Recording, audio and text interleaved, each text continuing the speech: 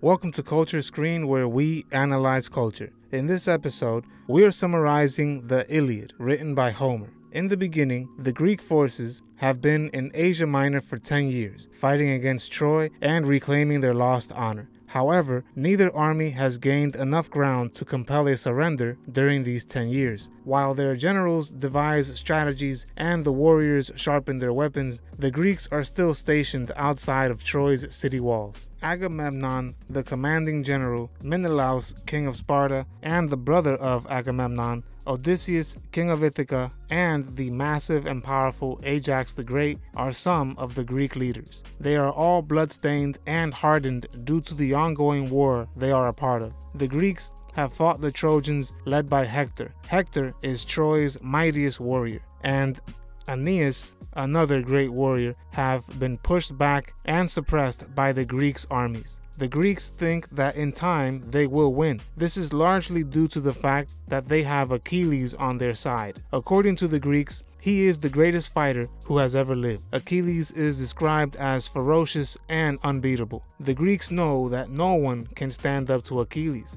Not even Hector or 1,000 Hectors could defeat him. After Agamemnon insults Achilles in the 10th year of the Great War, Achilles says he will not fight due to his disrespect. Achilles does not allow anyone to talk down to him, not even Agamemnon, the greatest Greek general who commands thousands of men at the time. When Agamemnon and Achilles raid the countryside around Troy, they kidnap two maidens, causing the split between them to widen even further. Chryseis, the daughter of an Apollo priest, is Agamemnon's prize. There is also the lovely Briseis, who becomes Achilles' slave mistress. Chryseis' father offers Agamemnon a ransom for his child, but he refuses. Chryseis then appeals to his patron god Apollo for assistance, and the sun god responds by sending a plague on the Greeks. Several troops die before Agamemnon hears from the fortune teller Calchas, who tells Agamemnon the cause of the plague. Agamemnon unwillingly gives up Chryseis to her father Chryseis because he is unable to fight the sickness.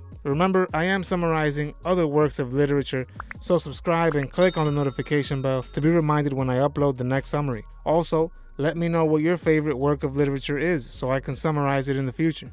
Thank you for your support. Unfortunately for the Greeks, the arrogant monarch orders his forces to grab Briseis as a replacement for the treasure he has lost. Achilles is enraged by this. Rather than unleashing his fury with his great sword, he flees the battlefield, swearing never to fight for his homeland again. His mother, the sea goddess Thetis, pleads with Zeus, king of the gods, to shift the tide of war in the Trojans' favor. Agamemnon would be well served by such a turnaround. Zeus, on the other hand, is hesitant to assist in the fighting because the gods of Olympus have picked sides and are actively involved in the fighting daily. It would be fomenting cosmic conflict for him to back one army over the other, Zeus says. Ares, Aphrodite, Apollo, and Artemis are among the gods that favor the Trojans. Athena, Poseidon, and Hera, the wife of Zeus, is on the Greeks' side. If Zeus shows partiality, the skies will erupt into flames.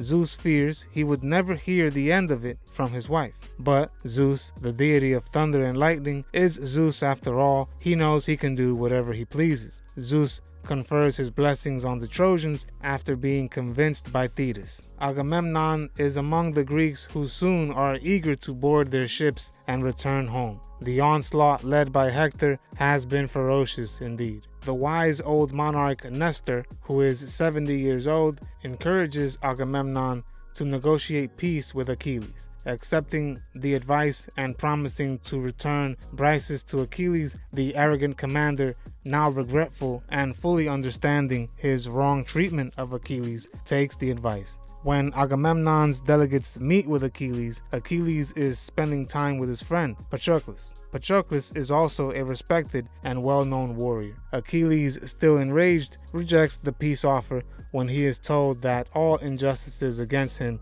would be rectified. His fury knows no bounds. We read that Patroclus is unable to witness the Trojan assault on his people. So Patroclus decides to borrow Achilles' armor and he enters the battlefield dressed as Achilles. As Patroclus chops and cuts his path through the Trojan ranks, the strategy succeeds for a while with the help from Apollo. Hector's spear finally takes down the heroic Patroclus. The Trojan warrior celebrates his victory with a daring final strike, and lastly takes off Achilles' armor. Thetis, Achilles' mother, has a fresh suit of armor crafted in Olympus for Achilles. At the insistence of Achilles' mother, Thetis, god of the sea, Achilles agrees to resume the combat finally. Achilles is devastated by the loss of his comrade Patroclus and outraged by Hector's bold and daring behavior. The following day, Achilles commands the battlefield with murder and mayhem, terrorizing the enemy ranks. The fields are strewn with Trojan blood. The Trojans, terrified, flee to the safety of Troy and its towering walls. Hector, however,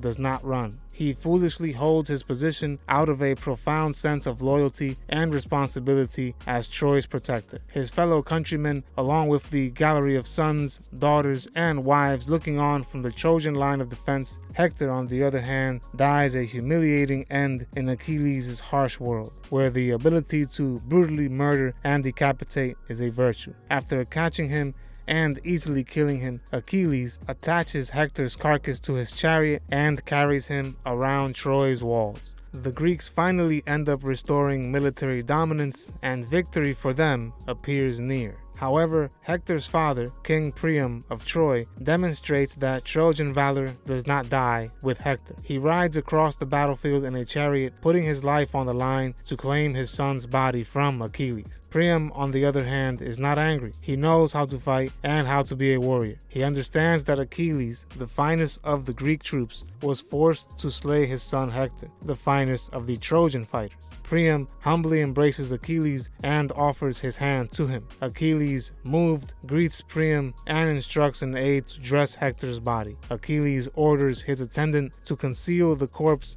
in order to save Priam from the shock of seeing his son's corpse. The Iliad ends with the people of Troy mourning for 9 days before burning Hector's body and burying the remains in a simple burial with a golden urn. That was the Iliad by Homer. To watch the next literature summary, click on the links in the description or at the end of this video. If you enjoyed this summary, consider clicking like. It really goes a long way toward helping me grow this channel. I'll see you on the next one. Goodbye. We'll be talking about this war for 1,000 years. We upload new videos every week, so subscribe to our channel.